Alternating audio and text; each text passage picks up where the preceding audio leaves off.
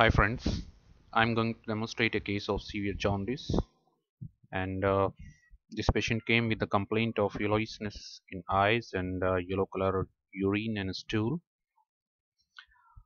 On blood examination, the bilirubin level in the serum were 18 and 14 was the indirect bilirubin. There was hepatomegaly and severe pain in the abdomen with fever and chills. Rest of the findings were normal.